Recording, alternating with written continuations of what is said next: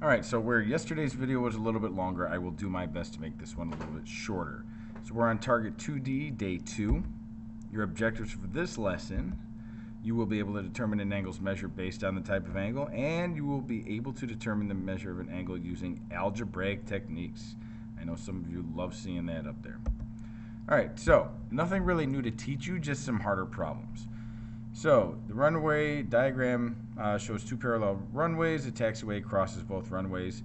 Now, angle 1, right there, measures 111 degrees. So we want to find the sum of the measures of angles 7 and 6. All right? So this is important here, the sum. So once we find what angles 7 and 6 are, we need to add them up together. So first things first, angle 1 is congruent to angle 5. All right? So the reason for that is because they are corresponding angles, and corresponding angles are congruent. All right. So that means that and since angle 7 and angle 5 are supplementary, angle 7 and angle 1 are also supplementary, which means that they add up to 180. All right. So as you can see here, I have angle 7. I knew angle 1. So subtract 111 from both sides,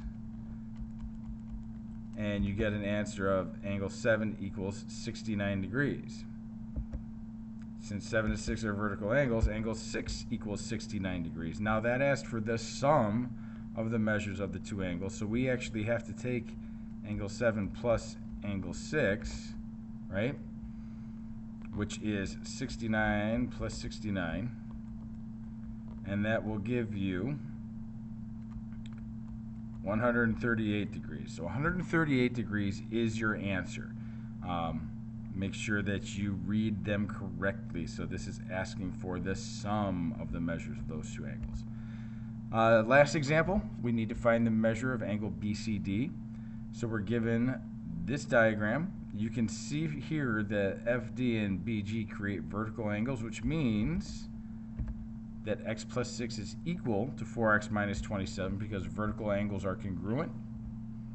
So all we have to do is subtract x from both sides. That'll get rid of this over here, leaving you with 6 equals 4x minus x is 3x minus 27. Add 27 to both sides, and you get 33 equals 3x.